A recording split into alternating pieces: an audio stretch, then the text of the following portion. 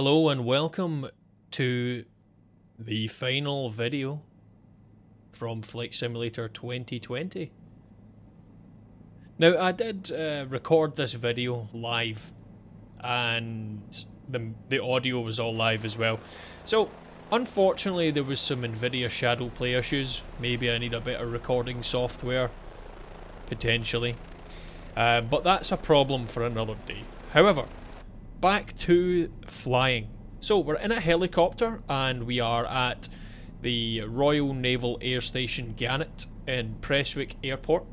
Now, a slightly different video from me. You know, I'm not flying a Brit and Norman Islander, so happy days. So today's flight we're going to be simulating a mountain rescue on top of Goat Fell, which is the mountain where you can see the custom destination marker there. Now, Goat Fell is the largest hill or mountain in the Isle of Arran, and potentially a climber could have gotten a bit in trouble, let's say. Now that's the theory behind this. Basically, there's no real scenario here, but this is how I was trying to practice a little bit with helicopters for search and rescue missions before 2024 is released. Now, there's some issues with the rudder pedals, I think, whereas they are overly sensitive or under-sensitive. Now, I did manage to smooth that out a little bit before the end of the video. Now, that was after several attempts at landing on the summit. So, right now we're flying over HMS Gannett in Prestwick Airport as we head to the west. You can see the Isle of Arran in the background, and that's going to be our destination for today's video. Once we get there, we're going to try and do a pinnacle landing on the summit. Now, the summit is fairly flat, but in reality it's quite rocky. Now, in the simulator that's not the case. The terrain data is not quite there. Maybe in Flight Simulator 2024 it will be. So we'll have to wait and see if that's any better, and I will, you better believe it, be testing that out probably pretty soon after it's released. Now, we're just flying out this western approach, or western departure, I guess, and basically what we're going to do is just fly over Troon and the Lady Isle, which is an island that has a lighthouse on it apparently, which I didn't know, which is actually the far left island on the screen there. So you can just see Troon coming up here, and we're flying over a nice little golf course, which is just pretty much right outside the airport. Which has a nice cycle path if you're into cycling, which I had been for a little while before I got fat and lazy. However, I digress. Here we are flying over Troon and Lady Isle.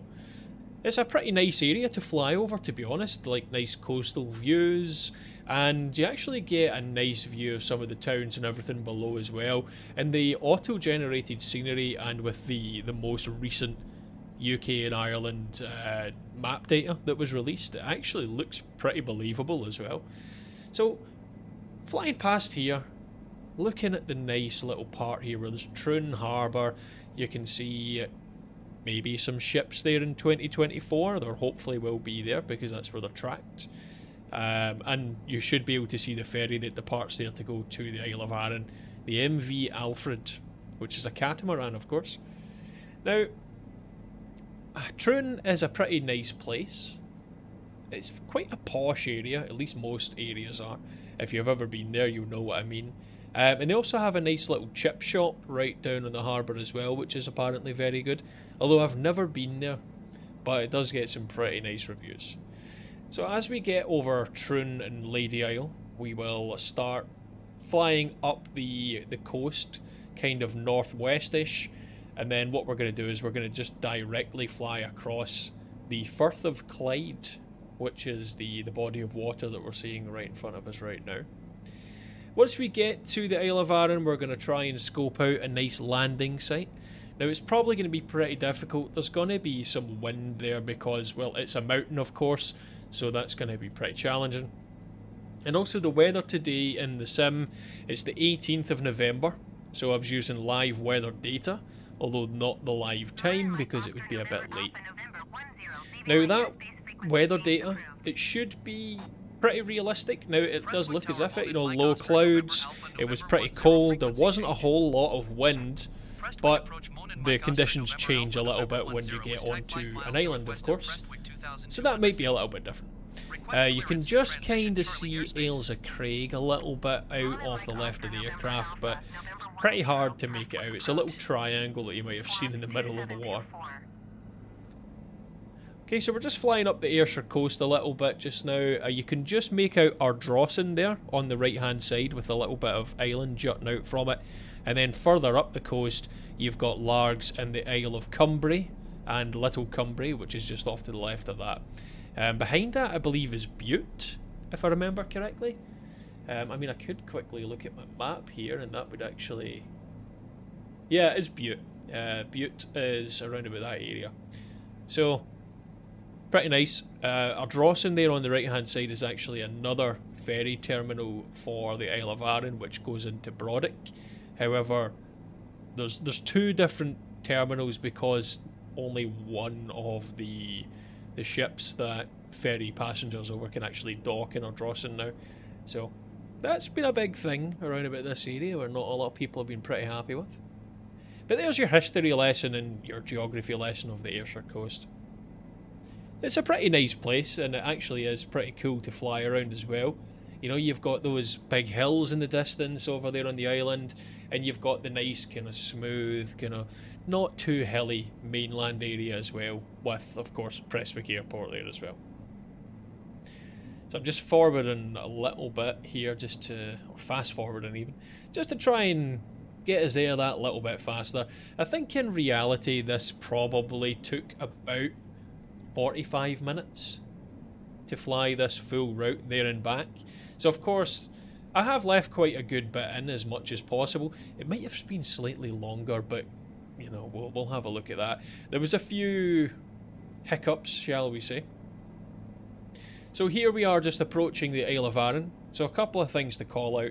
So just off the nose of the aircraft, slightly behind that pillar, is the town of Brodick, which is where the ferry terminal is. So when you're getting off the ferry, you'll go off there, and you can walk along the coast to the right there, and then you can see Goatfell Mountain, Corbett, just in the middle of all those other peaks. So it's the slightly taller one.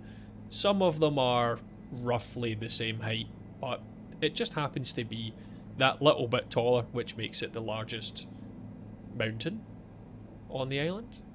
I don't know if you can call it a mountain. We have a very odd naming scheme for things like that in Scotland. So a Corbett is like slightly less than a Munro, and a Munro is the highest. I could probably get you the definition, to be fair. So a Munro, let's see. A Munro is, apparently the English translation is big mountain. So, you know, I think that's pretty funny, to be honest. So a Munro is a mountain in Scotland that's over 3,000 feet or 914 metres tall. So Goatfell here isn't quite a Munro because it's just not quite high enough. But it is still a pretty fun mountain. I've actually climbed it twice. One time in January when it was extremely icy and windy. And I don't know if I'd recommend doing that. So if you ever are going to come here, don't do it then. Now you can see the path here that goes up the mountain just off the side there, and as we look around in this direction you can just make out Brodick Castle off to the left. It's that little tan thing there. It's obviously quite hard to make out, but it's a pretty cool castle actually. But you can see the hiking path just off there snaking up, and you can see that winding its way up to the top of Goatfell as well. It's a lovely place, and if you've ever been, you'll know what I mean. But if you haven't, and you kind of live around about, you know, that area where you could travel there, like it's easily accessible by train to get to the ferry ports in either Troon or in Ardrossan pretty easily. So if you haven't, honestly, I recommend it. It's amazing. But this isn't a travel video, to be honest. This is a search and rescue practice video for Flight Simulator 2024. So Goatfell's 874 metres in elevation, just in case you really wanted to know. So the approach to the summit here, of course I'm not that familiar with flying helicopters in Flight Sim 2020, nearly said 2024 there. I have flown helicopters in a lot of different simulators and games, and I've really found it extremely difficult to use this one. Now I think the Gumbrial, or whatever it's called, is a lot easier to fly than the Bell 407, which is what I'm flying. Obviously I haven't mentioned it until right now. But there's something about it that it just doesn't, it's just really, really twitchy, and it doesn't handle that great, and I'm not really convinced that that's how this helicopter would fly in real life, because it would be almost impossible. Maybe it's a sensitivity issue with things like the rudder pedals or something like that. It's something I need to iron out, but at this point, you know, it's so close to 2024 coming out that I'm not even going to bother trying to fix it in 2020 yet. And what I'll do is I will play around with it and fine tune it as we get into 2024. So right now what we're basically simulating is that just off to our right there on the summit, somebody has fallen and they've become injured and they need us to come and save them. Now, the ironic thing is that they were dumb enough to call me to come and save them. Now, I don't know who thought that was a great idea, but somebody did. And let me just be honest, it's not the best idea. I'd probably have had an easier time, like, flying one of the Cub crafters or some shit in there just to land on the top of it, and it would have probably been a lot easier than it was doing this. So basically what I've done here is I've scoped out the summit. I know where my landing site is. I've had a look at it. I'm pretty confident, and what I'm now doing is I'm just gonna go into the valley a little bit here, get a little bit of distance so that I can turn back around, and once I've turned back around I can start to make my approach to the summit, and hopefully it's going to be fairly slow, fairly smooth. We'll see what happens. So it's looking pretty good, looking like it's actually going very well at this point. It actually feels very smooth. You can just about see it coming into view there. Yep, there we go. So the summit's just off to the right there, you can see that, and Holy Isle in the background, which is a pretty nice view from here. Okay, so the summit is a little bit sloped, so there's a little bit of, you know, an incline on the landing site that I'd picked out. I hadn't really scoped it out amazingly before landing. You know, I took one pass and I thought, yeah, that looks okay. And obviously it's not that okay the closer you get to it, but it is doable. I think somebody who has a bit more experience could probably do that a lot easier than I did. Again, our approach is still looking pretty nice here.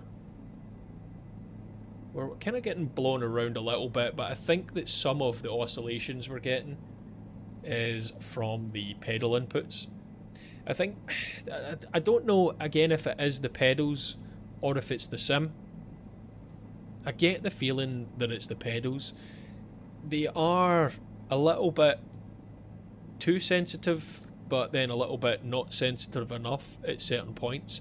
So what I did was, after we've tried this approach to Goatfell Summit, I had tweaked it just a little bit to try and make it a little bit easier. But you can see, like, as the airspeed slows down, that tail rotor is going to have a lot more authority on my flight and not the other way around. Like, the tail rotor will start to spin you in the opposite direction of where you're torquing the rotor blades. So if I am reducing the throttle, it tends to yaw to the right, and if I'm increasing it, it'll yaw to the left a little bit. So you need to counteract that with the rudder pedals. Now the difficulty is, if your rudder pedals are too sensitive or not sensitive enough, you are going to find that those precise inputs that you need just aren't there. So I've had quite a bit of trouble with these T-Flight rudder pedals for a while. At this point I'm really not sure if I want to keep them, but I have thrown the box out, so there's no way I'm getting it refunded at this point.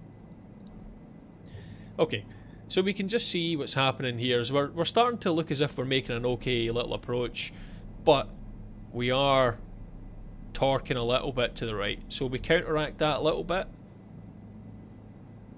And as we start to get a little bit closer, I think what happens is we do get a little bit of the ground effect potentially. Not sure how well modelled that is in the sim, but we are going to start to, like you can see, we're completely rotating to the right. I have overcorrected to try and get the nose pointing in the direction I wanted. And then as soon as I just let that little bit of pressure go, right back in that direction that I don't want to be facing.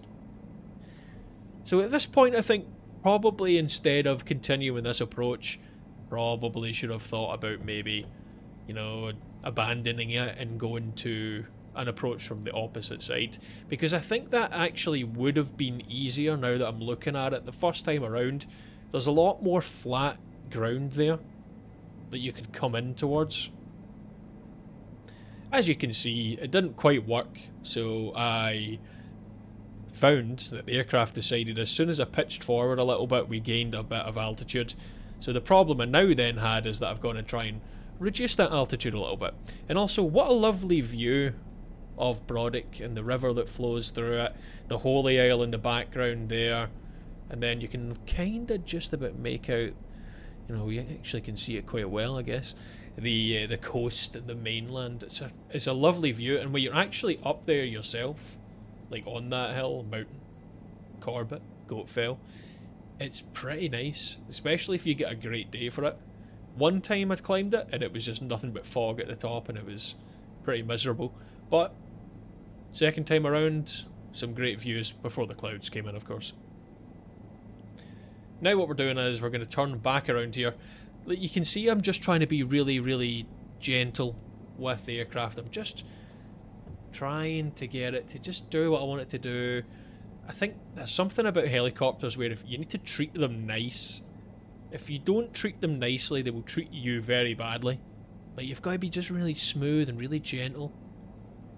Just if you just get the nose pointing in the right direction and you just kind of nudge it that way and just keep nudging it ever so slightly. You don't want to be harsh with the inputs, as I was with some of the pedal inputs. There's something about getting closer to the ground where you're starting to see that you're sinking a little bit and you're going to get just a little bit too closer. That kind of brings in a little bit of panic. And then my feet start going like left and right and left and right. And I'm trying to like correct it, but I'm overcorrecting. I think that's maybe just something that you get a bit more used to the more you do it or the more you fly. I definitely need more practice. If I do intend to do missions like this in 2024, really gonna have to get good. Okay, so this is, if you look here, we're doing okay. We're just a little bit low, and obviously we need to go a little bit higher up. But as soon as we put that throttle in, we're yawing all the way to the right again, or the left, depending on what's happening here. But we are getting a little bit closer to the summit, and this does seem like a bit more stable, and if you compare it to the previous one, maybe. Again, as we're adjusting that throttle, or the collective, I guess, you can see it's just kind of turning itself. Now, I think maybe if you really wanted to, you could actually kind of, like, you could control the direction you're facing with that. But the problem is, as soon as you change your collective a little bit, you're just gonna start weaving all over the place, just like I did there. But it did work, because we got closer to the ground and we landed. Now, it was a pretty rough landing, let's be honest. It's not my best. I hope to do better the next time. But you do get a nice view from up here, and technically, since the helicopter hasn't died, then that means I have successfully picked up the casualty.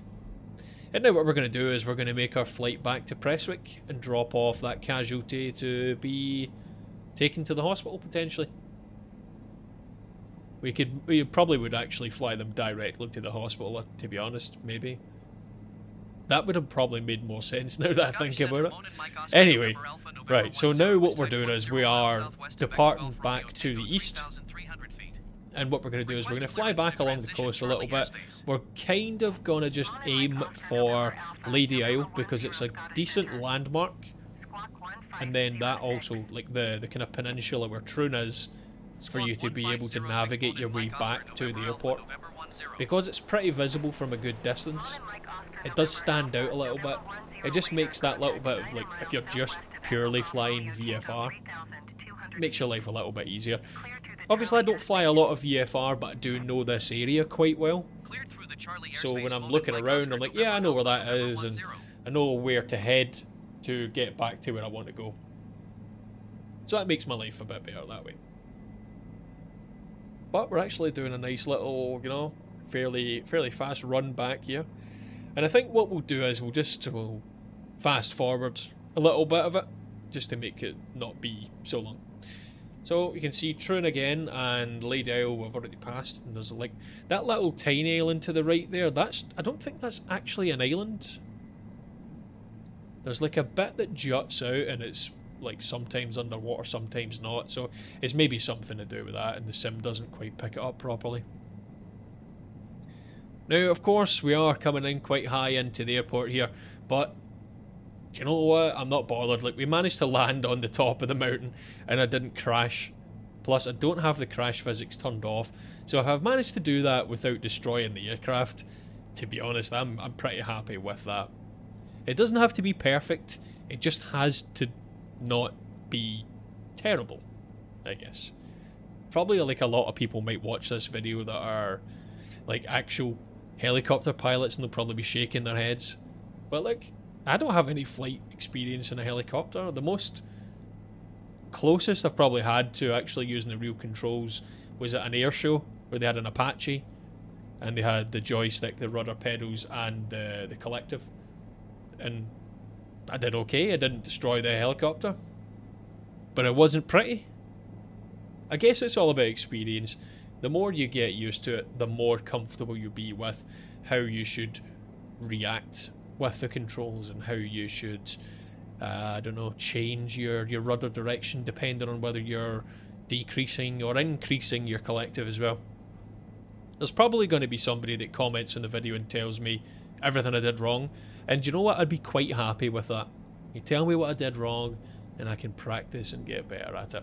So we're just coming back in to land where we took off from. A little bit twitchy on the collective again, so we're kind of, you know, going up when we should be going down.